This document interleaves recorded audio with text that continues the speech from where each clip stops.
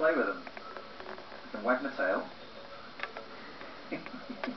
I can do a downward dog, an upward dog. Hello.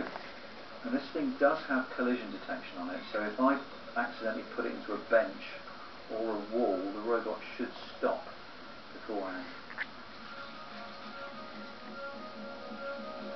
So up until now, Spot has attracted the attention of the military and the police. They are controversially looking at using robotics in combat and in law enforcement. But now Boston Dynamics has put Spot up for sale to companies and developers. The idea is they buy one and they program it to do whatever they want. The question is, what do they want? Let's talk to Spot's real owner, Jeff Manal.